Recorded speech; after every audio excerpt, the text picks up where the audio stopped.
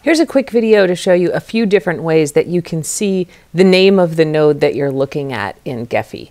So what I have here is just the Les Mis dataset that comes built in with Gephi.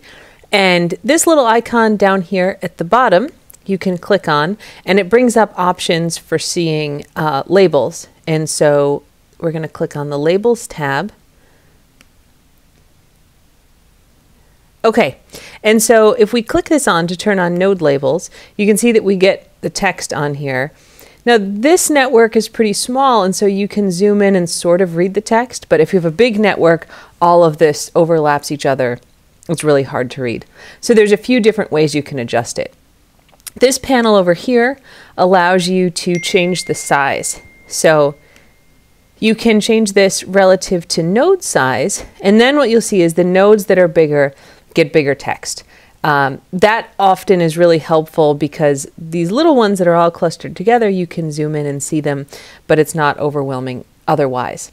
If we turn that off, another option is that you can just right-click on the node and do Select in Data Laboratory.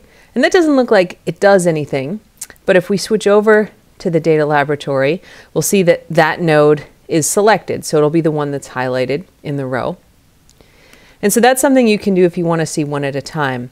But a feature that I discovered after a few years of using Gephi, it relates to the labels that show up in the graph. So I've turned them back on here with node.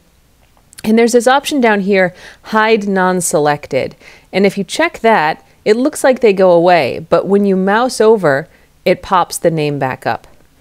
And here it's still scaled relative to the node size, which makes these little ones kind of hard to read down there, because the text is really small. And so if you do that, you may want to put it back to scaled or fixed, and so you get kind of the standard size.